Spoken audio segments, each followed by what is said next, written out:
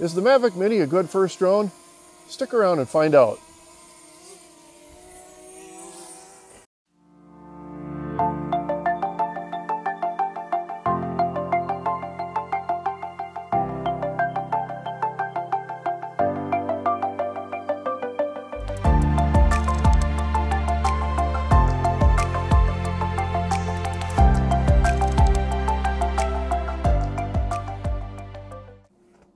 Hi, this is Bill with Titletown Drones, and this is the DJI Mavic Mini.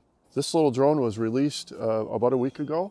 There's been a lot of excitement about it because it has some new features and it's incredibly small. It has very high definition video for its size and probably the best drone in its class. What makes this so special, that weight, 249 grams.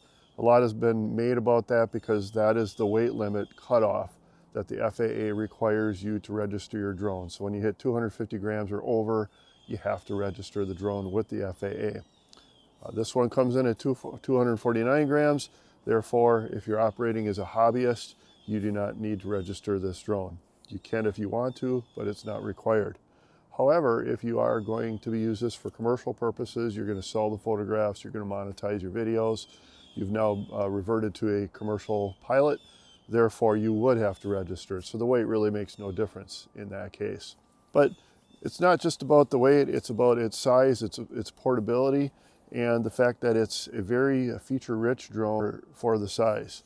Folding up the arms like this, you can get this into a really compact little package.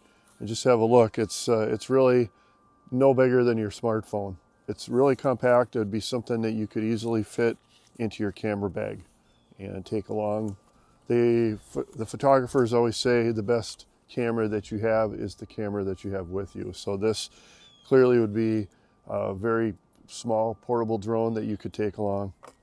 The remote controller, I've got this one set up with a iPad mini on here, but this is actually designed to work with your smartphone.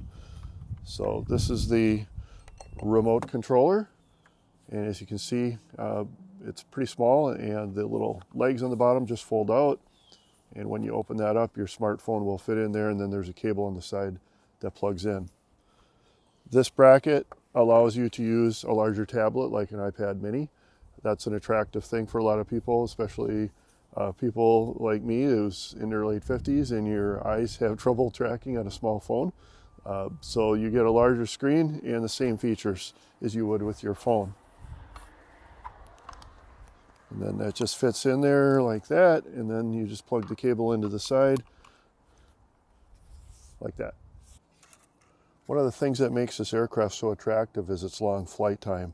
It's rated at approximately 30 minutes. Those flight times can vary quite a bit based on the environment, if it's a windy day, for example, or how aggressively you're flying. So there's your battery. It merely latches right into the back there like that, snaps in. There's room back here for a micro SD card. The power switch is here. And the propellers, as you can see, are actually consist of a two-piece setup here with screws to hold them on.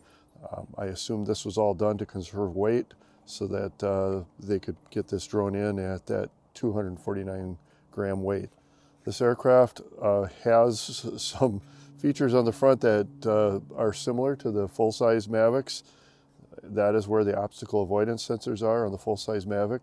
This does not have obstacle avoidance, so that is something we have to give up to get into that weight class.